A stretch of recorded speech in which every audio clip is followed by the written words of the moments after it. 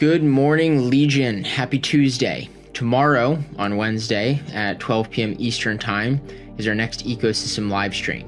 We'll be answering the mailbag questions, talking about upcoming events in the real world, and outlining the grand vision around Legion build-out in 2026. Bring a beverage and join us. Our AI stories of the late have been breaking news and world-changing. Most of you don't realize that, but each and every advancement inches us closer and closer to a transformed ASI-first world. Gradually, then all at once, we'll be there. Our first story today is a story you can't miss. DeepSeek version 3.2 just dropped, and it's extremely competitive as an open source model. It beats Gemini 3.0 Pro on multiple math coding benchmarks, and the base model lands around GPT-5 level high. But here's the real catch. It's roughly 25 times cheaper than GPT-5 and 30 times cheaper than Gemini 3 Pro on output tokens.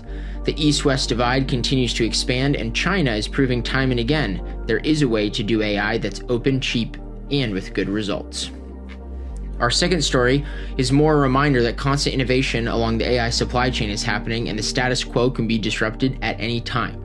Now, whether that will happen remains to be seen. For today's purposes, a company known as MindAptiv has a new way to generate machine instructions with extreme speed, precision, and most importantly, energy efficiency.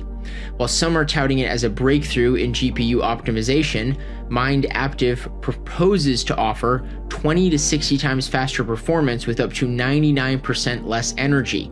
Sounds a little good to be true, but it supposedly also runs on standard hyperscaler GPU instances. Whether companies like this continue to scale and how the data center compute paradigm evolves are some of the most important industry topics we'll be following, because hint, near compute is a real thing in the pipeline.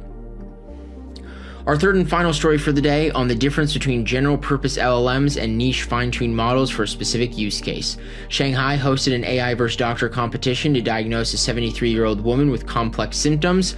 Chinese AI and a group of Chinese doctors both predicted correctly that this woman had gastric cancer. The generic US model failed.